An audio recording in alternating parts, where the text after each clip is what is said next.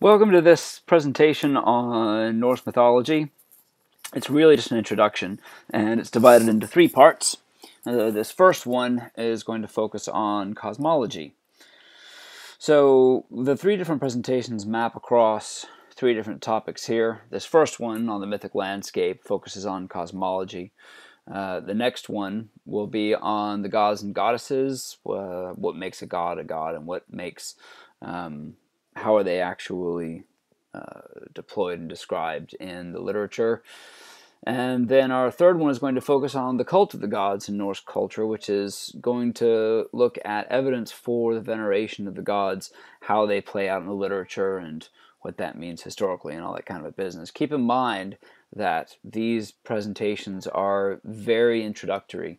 The goal here is not to give a complete description or to, make you an expert on the gods and the goddesses or Norse myth at all, but rather to give you a few different ways to read the literature. So the presumption here is that you're going to go from these presentations, you're going to read the literature, and then the literature will make a bit more sense. You'll be able to sort of get under the hood of the literature and see what makes it tick. That's our goal here.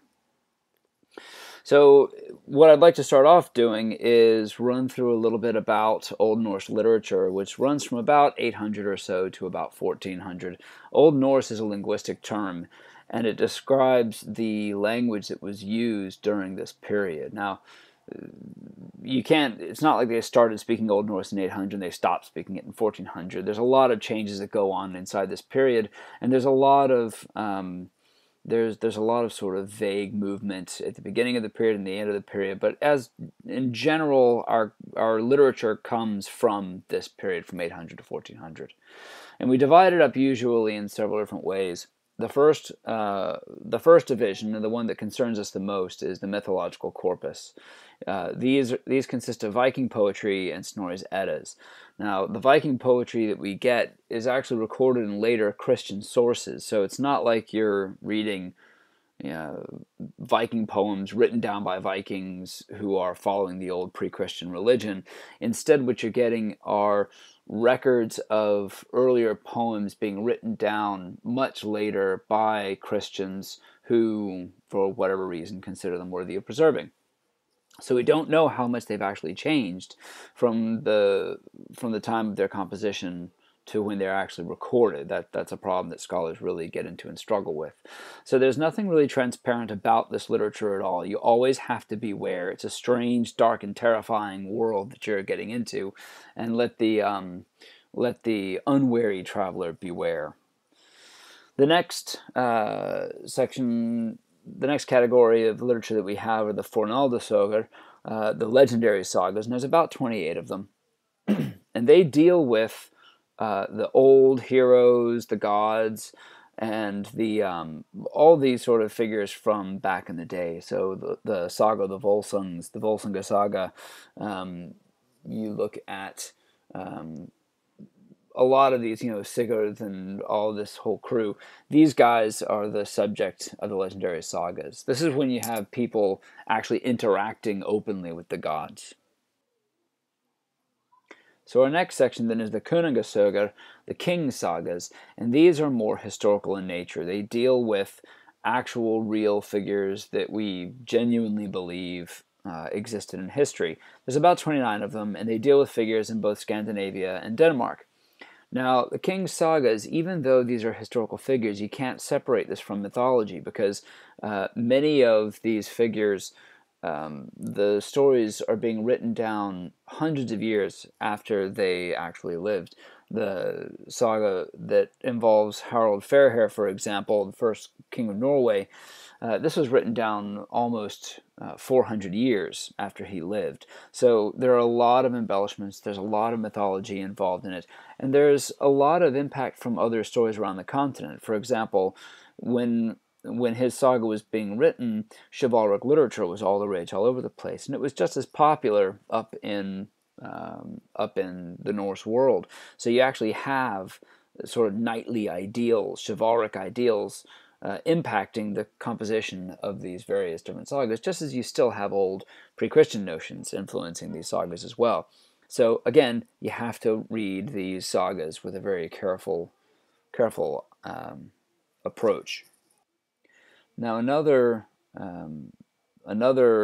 collection of sagas that we have are the sagas of the Icelanders. And there's about 43 of these.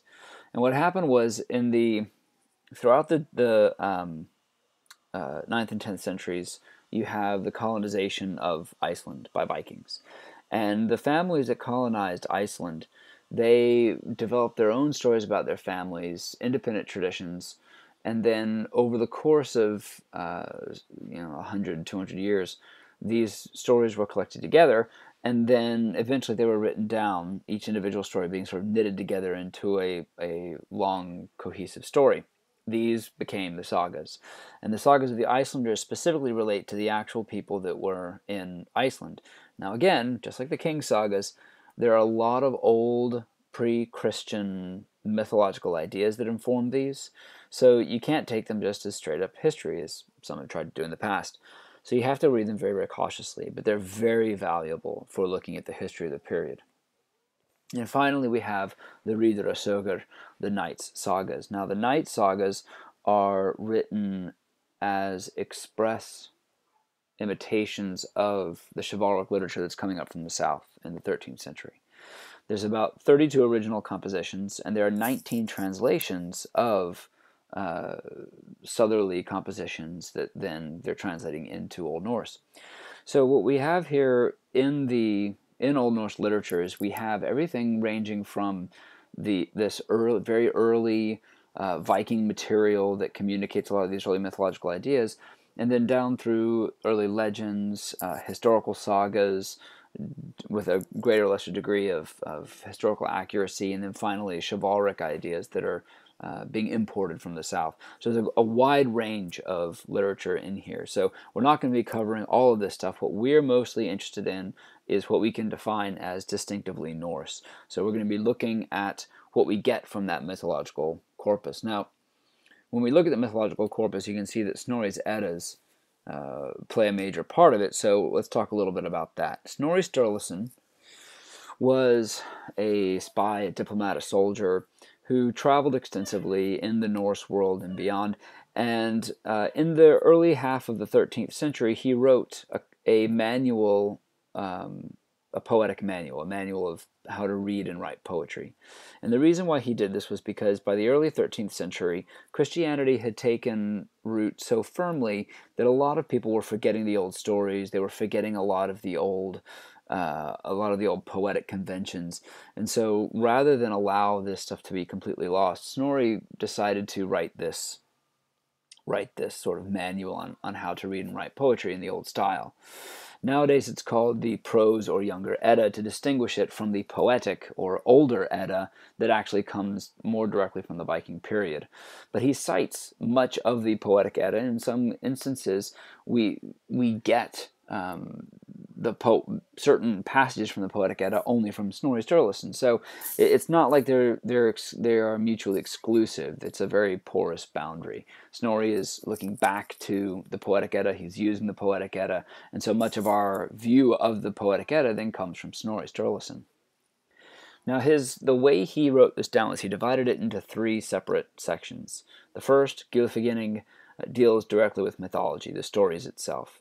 Skaldskaparmal actually deals with poetic diction, while Haltatal enumerates the different meters and what defines each poetic meter. Now what we're mostly concerned with here is Gylfaginning. Gylfaginning literally means the deceiving of Gylfi. Now Gylfi, we're told, is a king who wants to know about the gods, know about the old stories. And what he decides to do is he decides to go on a journey. And when he goes on this journey, he encounters 3 figures whom we're told are high, equally high, and most high. And in asking them questions about the gods, he receives this body of information. And then, of course, at the end, it's revealed that he's actually talking to Odin.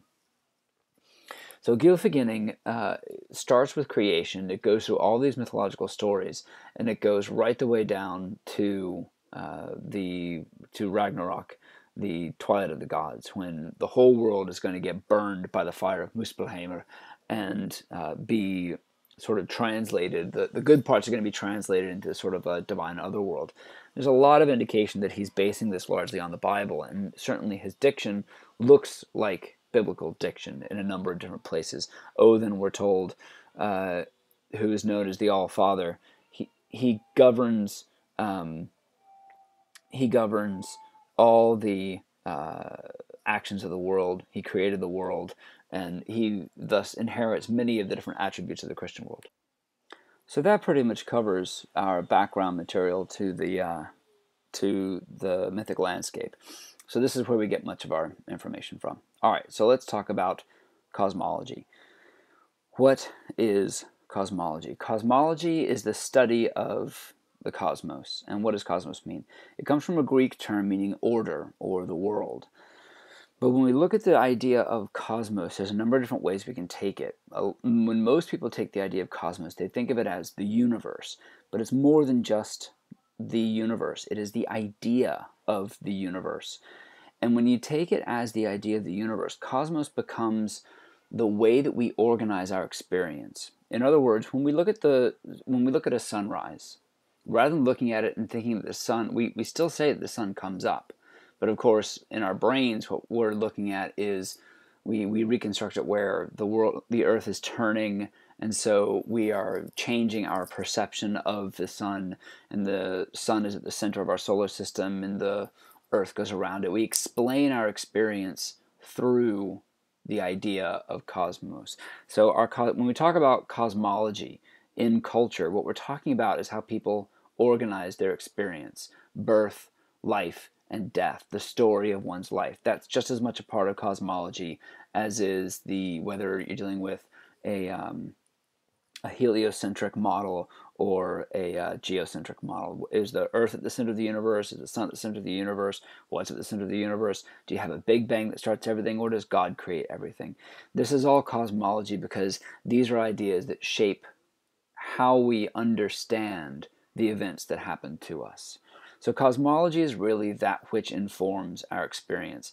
And it's very important to be aware of how we approach these different mythologies, like Norse mythology, because a lot of times how we interpret the myths impacts how we construct our perception of their cosmology. Let me give you an example of this.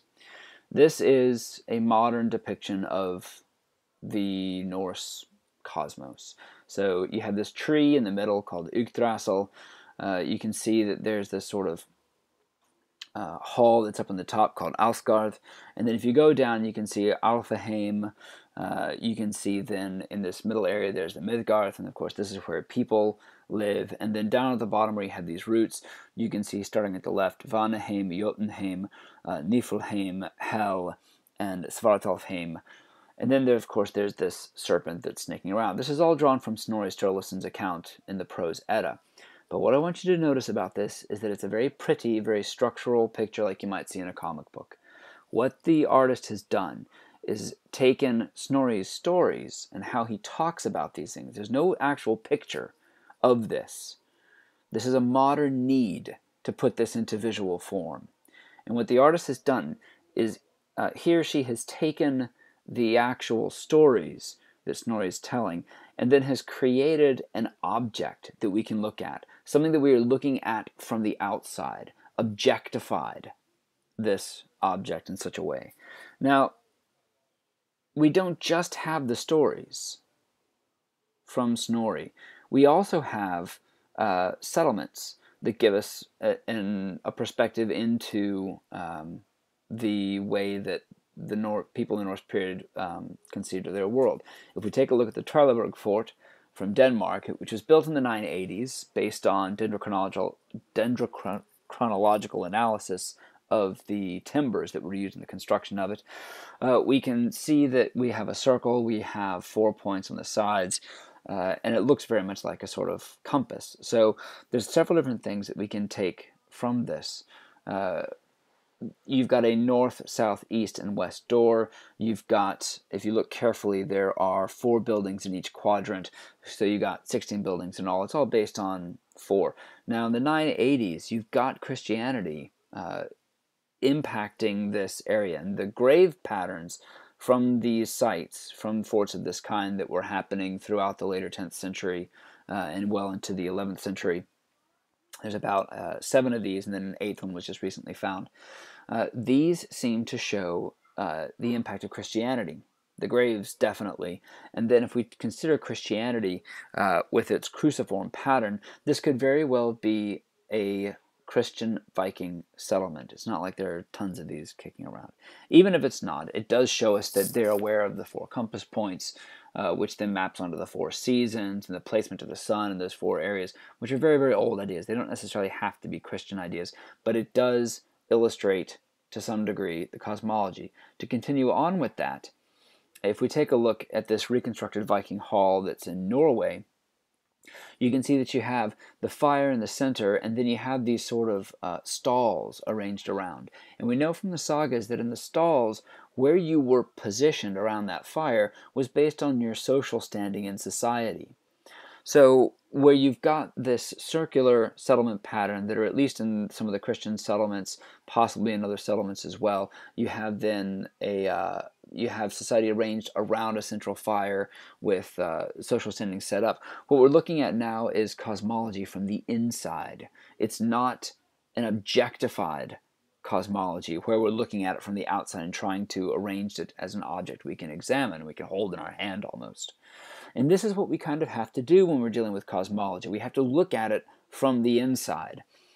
And sometimes modern artists are better at this than scholars. For example, if we take a look at this painting by the, I believe he's a French painter, Alex Alice, he is depicting the serpent Jörmungandr, the world serpent, which lives at the bottom of the ocean. His tail is in his mouth. He encircles the entire world. And in the stories, he's blamed for massive storms, huge waves, these sorts of things. This is a painting that's depicting the cosmology from the inside, the power of it, the strength of it, the terror of it, the glory of it as well. Whereas if you think about the objectified image of the Yggdrasil tree, you're looking at something which is very, it's very different from what the Viking experience is. So it's worth bearing that in mind. All right, so let's go through the mythic landscape here, the cosmology.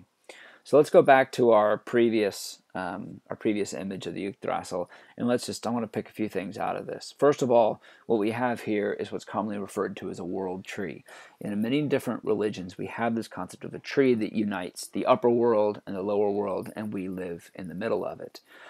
It's divided into 9 separate realms, and 9 as a number is something that it's a very, very significant number for Norse culture. It comes up again and again and again. And if you think about the number 9, it's 3 sets of 3. So you're dealing with a triple triune structure. So if you take a look at this picture of Yggdrasil with all these different realms around it, that's not actually represented in this image. But it's almost certainly the way people would have been thinking about things in the past, 3 sets of 3. Each of the 9 realms also corresponds to a particular order of being. Midgard corresponds to the human experience in our world. Alfheim is the realm of the elves. Jotunheim is the realm of the Jotnar, or the giants.